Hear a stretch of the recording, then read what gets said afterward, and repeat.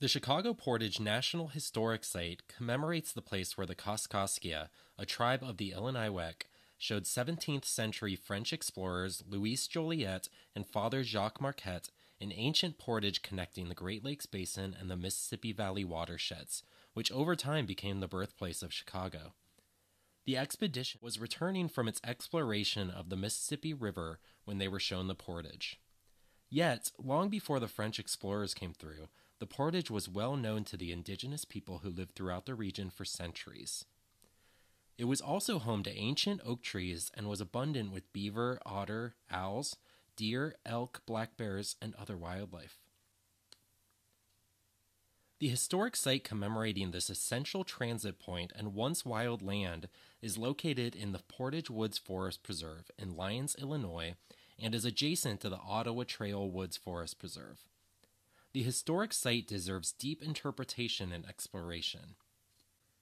The Chicago Portage that connected the Chicago and Des Plaines rivers was a narrow 7-mile-long marsh which would become known as Mud Lake.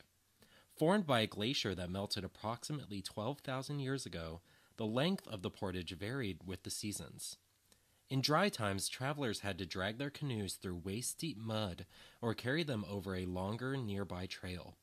However, when the marsh flooded in the springtime, Mud Lake became the pivotal link of a complete waterway from the Gulf of Mexico to Lake Michigan via the Mississippi, Illinois, Des Plaines, and Chicago rivers.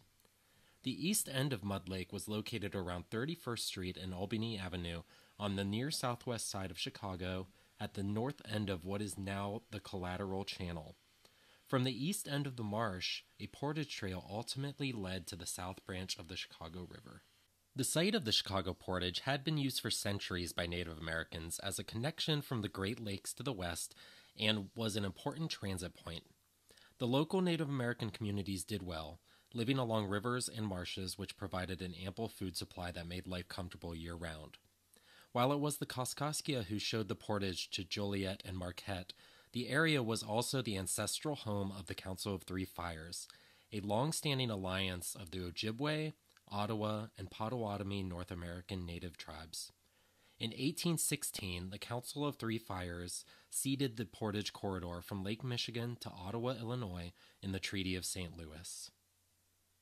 In 1534, French explorer Jacques Cartier began the French colonization of North America. Cartier's 3 expeditions along the St. Lawrence River later enabled France to lay claims to the lands that would become Canada. In 1634, explorer Jean Nicolet was the first known European to encounter Lake Michigan and what is now Wisconsin. In 1673, Father Marquette and Joliet crossed the Chicago Portage on their return voyage exploring the Mississippi River, and Joliet proposed a canal for the portage, which came to be in 1848. Initially, the driving force for European expansion across North America was fur. European fashion trends had created enormous demand for beaver top hats, and by the end of the century, European beavers had been virtually hunted to extinction, so the hat industry turned to North America for supply. At the time, American beavers were common, but prized for their thick, warm fur, by the early part of the 19th century, they had all but disappeared from the Great Lakes region from overhunting, and by 1860, the fur trade was at an end. The expression "mad as a hatter," made commonplace by Lewis Carroll's Alice in Wonderland, grew out of mercury exposure by hatters who commonly used mercury in the making of felt for hats. During a process called keratin, in which furs from small animals such as rabbits, hares, or beavers were separated from their skins and matted together, an orange-colored solution containing mercuric nitrate was used as a smoothing agent. In the United States, a physician from Orange, New Jersey, published a thorough occupational description of mercury poisoning among New Jersey hatters in 1860, declaring, "Mercury should not be used so extensively in the manufacturing of hats." In France, its toxicity was kept secret for decades, and in the United States, the use of mercury in hat making was not made illegal until 1941. Hatters from Danbury, Connecticut, which was a center of hat making, were known for having the Danbury shakes, a symptom of the poisoning. Chicago is here because the river is here. Long understood that the Portage's water-based connection between the Great Lakes and the Mississippi provided the key to the interior of the continent, in 1803 the U.S. Army built Fort Dearborn at a high point along the main stem of the Chicago River at what is now Michigan Avenue and Wacker Drive in downtown Chicago. Over the years, Mud Lake itself was transformed when canals were dug, expressways were built, and Chicago became a metropolis.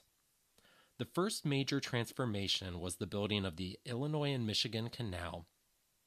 Construction of the I&M Canal began in 1836 after a bill authorizing its development passed by a single vote in the Illinois Senate and by a single vote in the House. The canal was completed in 1848. In 1900, the Chicago Sanitary and Ship Canal was completed, replacing the I&M Canal. And in 1964, the Stevenson Expressway, or I-55, opened to the public. The Chicago Portage site today. The National Park Service recognized the Chicago Portage, which is owned by the Forest Preserves of Cook County, as a National Historic Site in 1952. It is located in Portage Woods Forest Preserve at 4800 South Harlem Avenue in Lyons, Illinois, about 12 miles southwest of downtown Chicago. The entrance is on the west side of Harlem Avenue, just north of the Stevenson Expressway. It's adjacent to the Ottawa Trail Woods Forest Preserve, which is located just north of Portage Woods on the west side of Harlem Avenue. Located in the village of Lyons, the historic site is also located near the villages of Forest View, McCook, Stickney, Summit, and the 23rd Ward of Chicago. As part of our Inside Out and About programming, we'd like to introduce you to two important native species that can be found at the Chicago Portage site. The first is the North American beaver.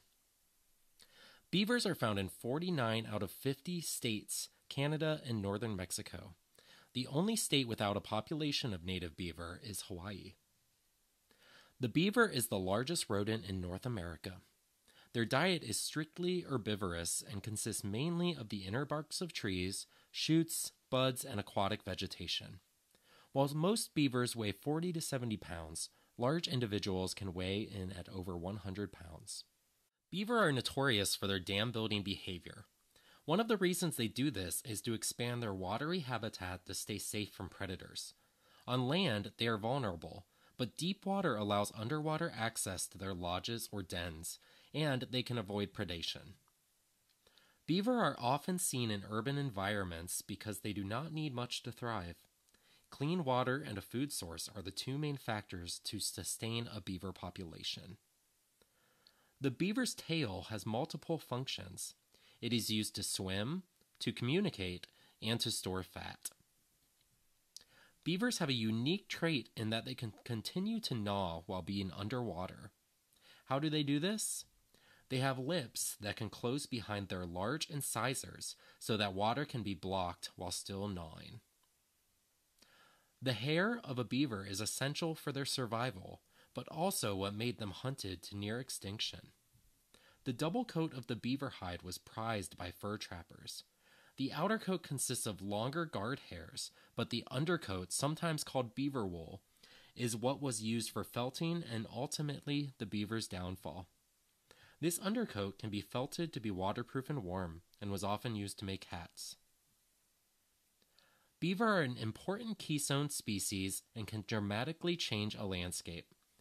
Beaver sites can cycle through forms over long periods of time: pond, wetland, wet meadow, prairie, early successional forest, late forest, and stream, which provides habitat for an extraordinary variety of plants and animals.